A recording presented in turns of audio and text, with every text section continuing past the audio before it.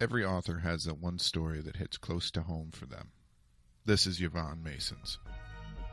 This book is very personal to me.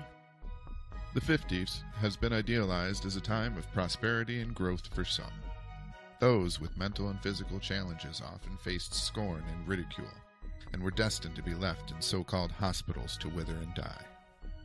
Dreamcatcher, Failure Was Never an Option, is the uplifting story of a man named Stan and his family's courage to defy the odds and succeed in an era where no merit was seen in the challenged. It is the true story of my brother who was mentally and physically challenged. It is because of my brother Stan that I am a successful author. Dreamcatcher, Failure Was Never an Option is available through Amazon and BarnesandNoble.com now.